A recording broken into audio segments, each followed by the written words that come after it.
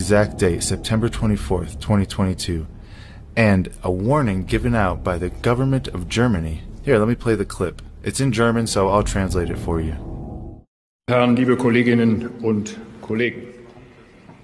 Dieser 24. Dear colleagues, this 24th of September 2022 will be a day that remains in our memories, as a day we will say, I remember exactly where I was.